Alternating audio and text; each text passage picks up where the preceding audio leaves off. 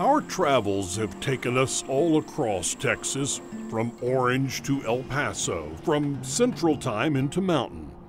But until today, we never knew the Lone Star State spanned a third time zone. You'll find it in the countryside halfway between Laredo and San Antonio, where a small troop of people live on monkey time.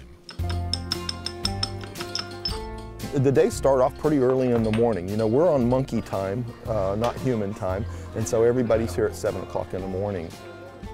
Monkeys don't stop needing assistance just because it's 5 o'clock. Monkeys never punch out, they never stop needing food, they don't know what a holiday is. Every morning starts the same way at Born Free USA Primate Sanctuary. Staff shuffle about, sorting medicine and preparing to deliver snacks for the animals under their care. For section 1 and 2, we adjusted the amount of chow slightly.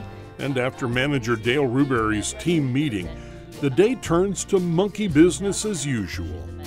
All right, all good? Yep. All right, thanks, guys.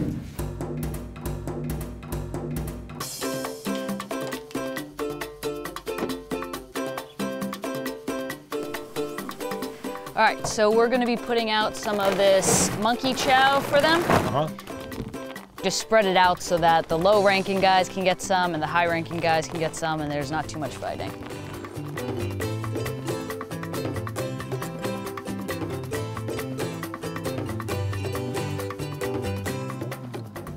Dale and her co-workers deliver fruit, nuts, fresh water, and medicine across 186 acres of Texas landscape.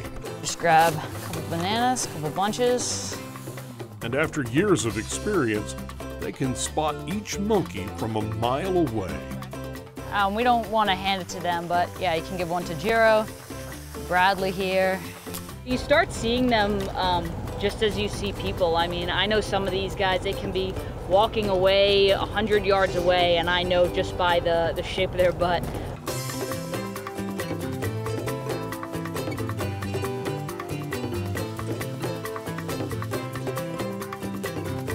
So these are our last pieces of melon for the day, so we're done. Well, for now, and then we do it all again tomorrow.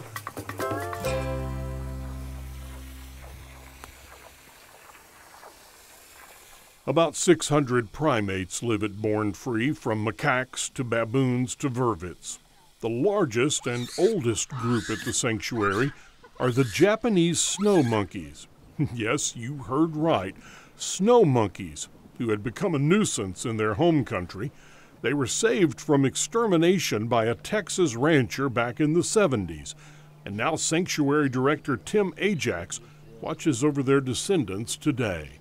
They adapted, I take it. Absolutely. They did, and in a relatively short period of time, too. They learned to eat different types of plant material here as they experimented.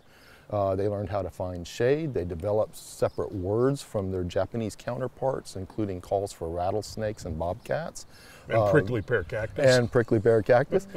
So yeah, they integrated themselves into the local landscape very quickly. What do you do with them?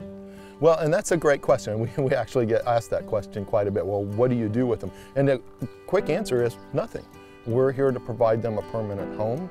They had no place to go. The rest of the animals here come from research labs or the exotic pet trade.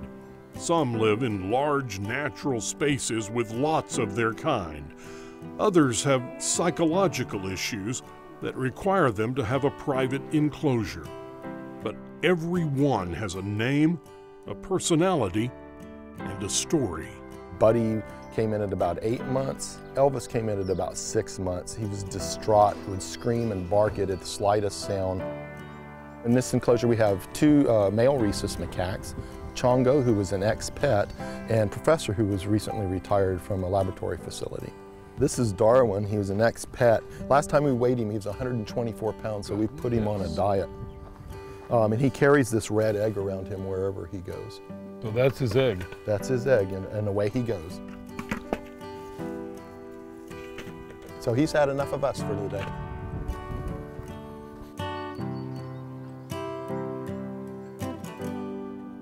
This is actually what we do when we're at our best, is provide them as much of a natural environment as possible and allow them to live their lives unexploited.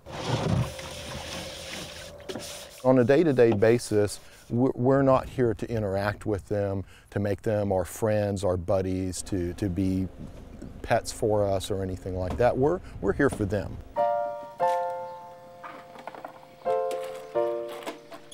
So our mission here is to provide the best quality of life we absolutely can for these primates who are in captivity through no fault of their own. For monkeys that have been raised in captivity that can't be released to the wild, this is just about as close to the wild as we can get for them.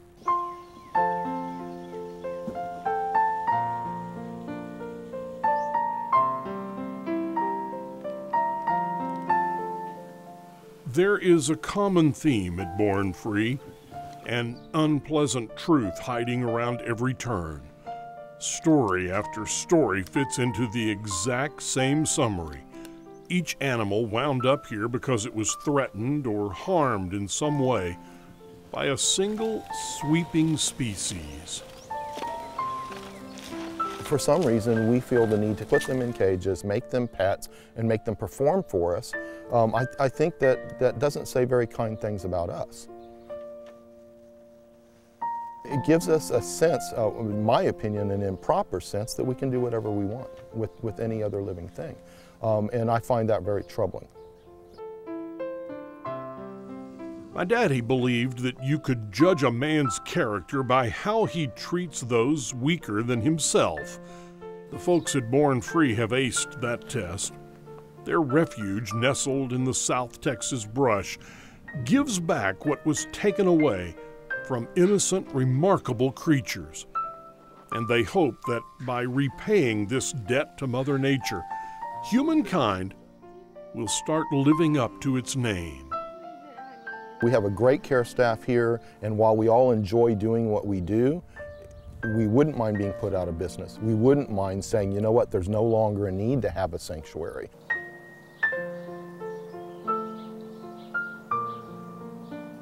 They're so like us. I mean, you feel connected to them in some way. Little mannerisms they do, the interactions between them, their socialization is just, it's so similar to humans. It's hard not to feel that connection.